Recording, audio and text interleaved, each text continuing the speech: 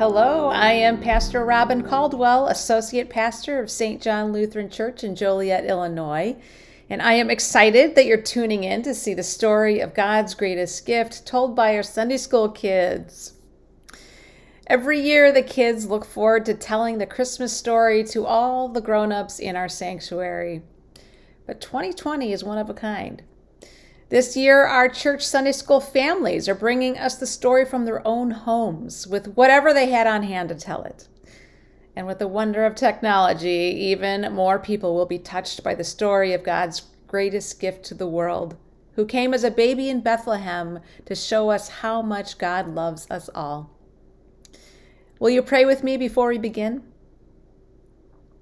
Dear God, common shepherds and brilliant magi saw the amazing signs that led to the child named Jesus.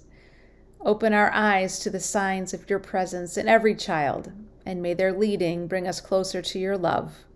In Jesus' name we pray. Amen. Be sure to sing along to the Christmas carols throughout the program as you hear the good news of great joy that our Sunday school families have to share with you in God's greatest gift.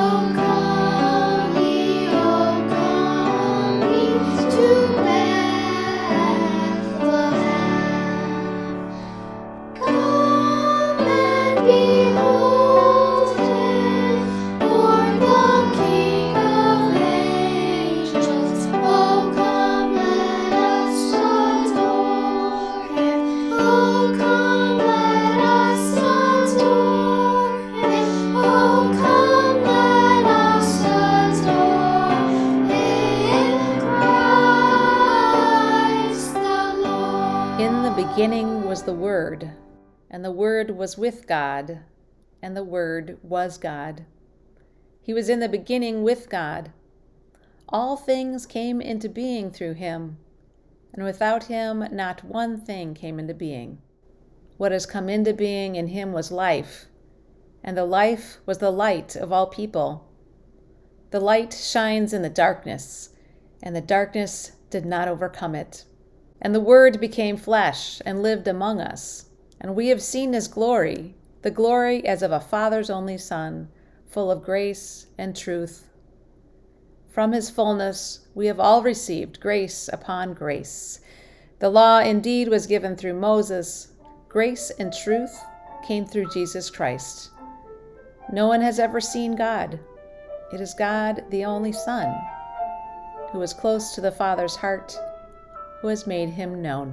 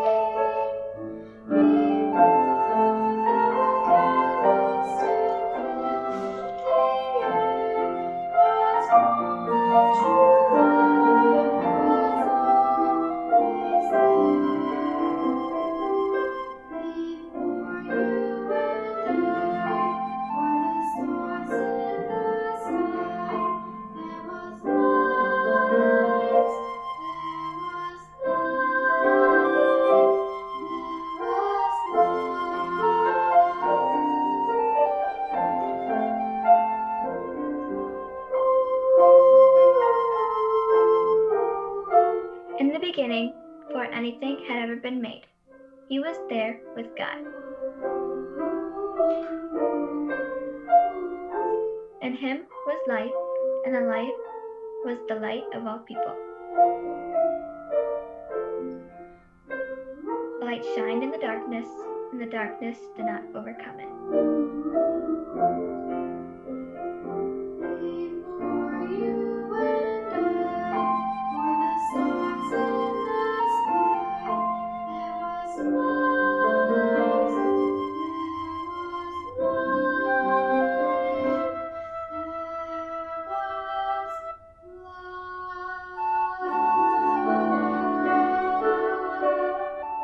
A long, long time ago, God gave the stars in the sky, the countless constellation, the sprawling solar system, and among it, a little planet called Earth.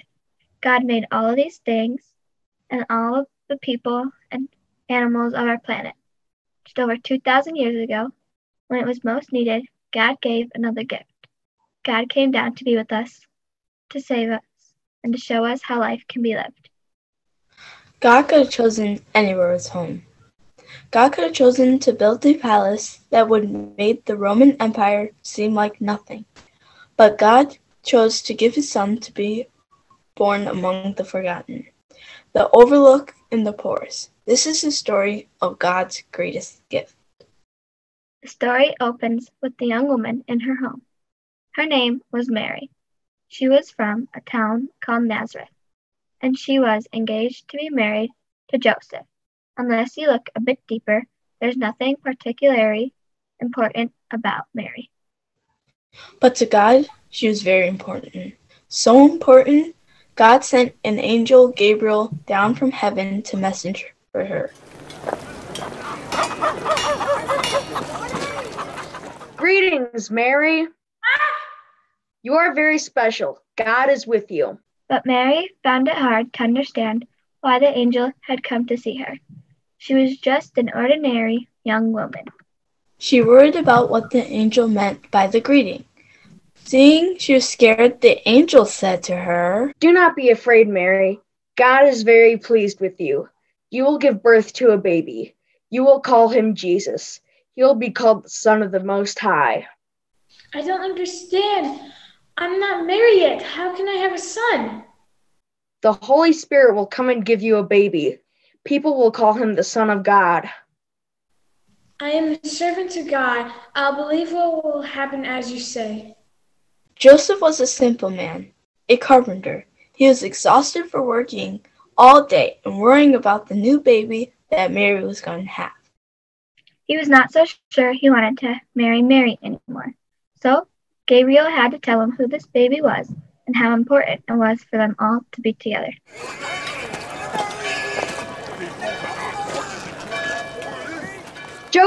Joseph, don't be afraid to get married to Mary. Her baby is from the Holy Spirit, and it's a boy!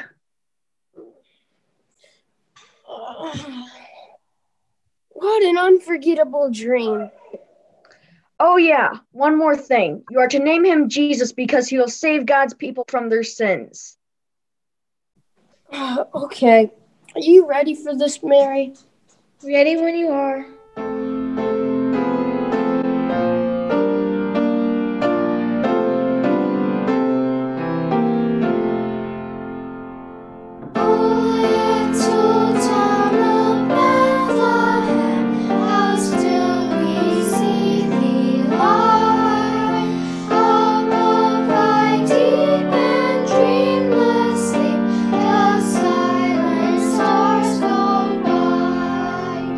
Yeah.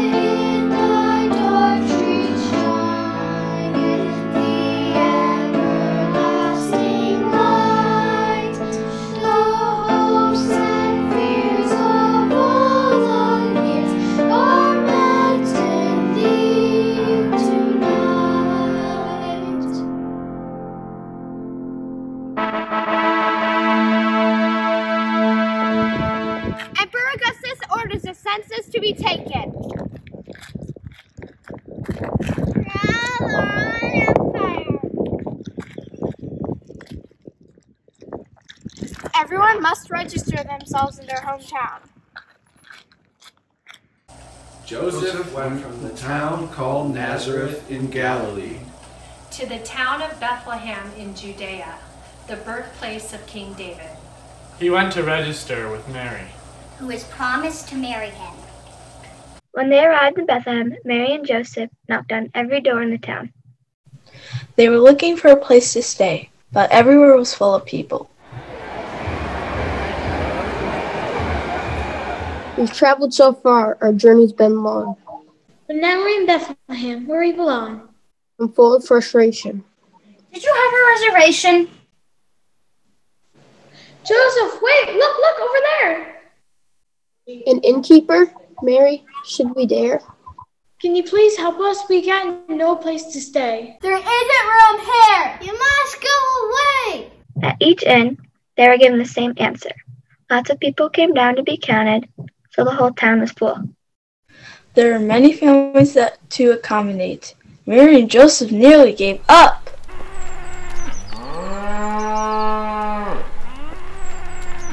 We've got a place where you can all sleep. The stable's so warm and the hay so deep. Moo!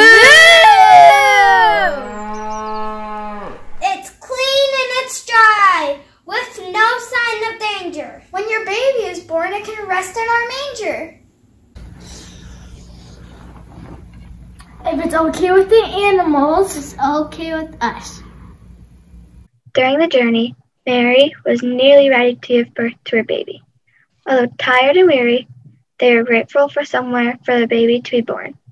While they were in Bethlehem, it was time for Mary to give birth, deliver to her child.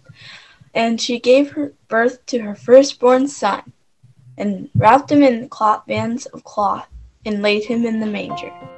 It's a boy! Jesus!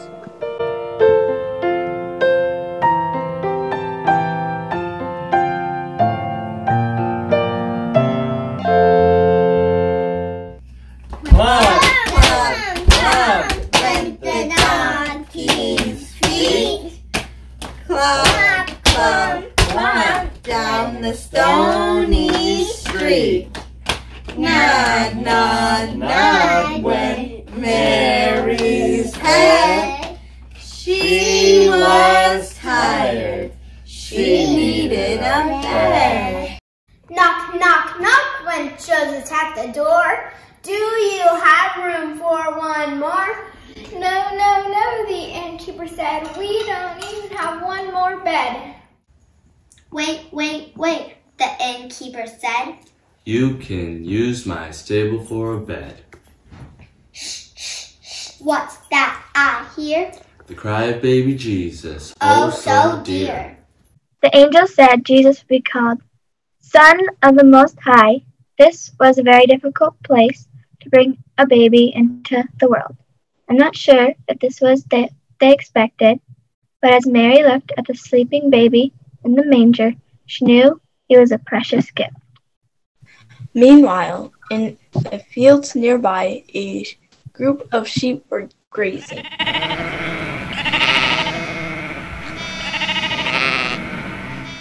We eat, eat, eat, and we sleep, sleep, sleep.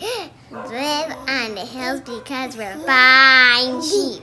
We are gentle, kind shepherds, keeping sheep safe at night. If there's a wolf, we'll fight, fight, fight. Our wool is curly and our ears are small. We don't have any tails at all.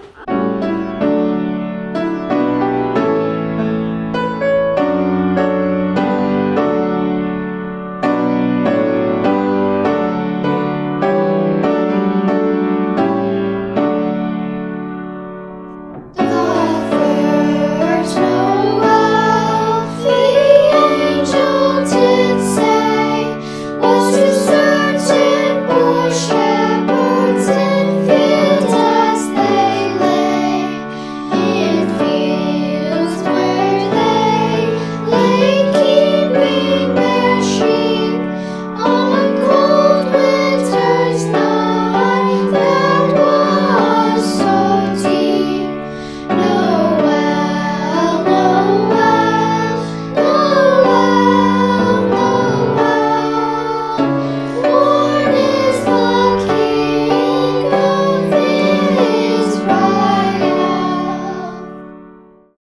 A group of shepherds were keeping watch over their sheep. It was nighttime, and they had a long day in the hills, so they laid their heads down to rest. They were surprised, to say the least, to see the angels of the Lord appear right in front of them. The glory of the Lord shone all around the shepherds, and they were terrified. You see, these shepherds were just ordinary people going about their daily lives. They weren't considered very important. Nobody took much notice of them, so they were surprised when the angel spoke to them. Wake up, there's no time to waste. The baby is born, of course we'll make haste. Well, if this wasn't enough for the humble shepherds to take in, the angels was soon joined by a huge group of angels. They're called the heavenly host. They said, Glory to God in the highest heaven and peace on earth! Glory to God in the highest heaven and peace on earth! What did awake me? With fear I am shaken. Do not be afraid, we have great news of joy. Do you think we can see this new baby boy? Look at him there, asleep in the hay. Let us give thanks as we kneel here and pray.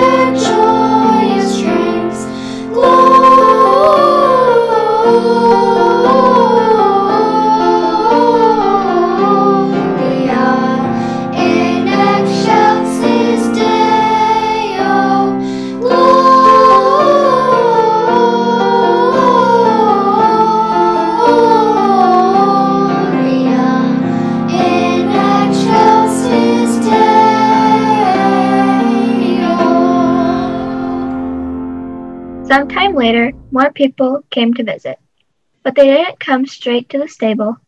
These three important people, sometimes called kings, sometimes wise men, were magi. Magi is the same word when we say magic. And these were very clever people who knew all the secrets of the stars. They knew from examining the heavens that it would be an important event taking place. A bright star rose in the sky. May all who are looking find peace everlasting. Stars are now gleaming, shows God is now living. Baby who's born, who now breathes among us, is God's greatest gift to the world all around us. Look at the star. It can only mean one thing. The baby is born. He is the king.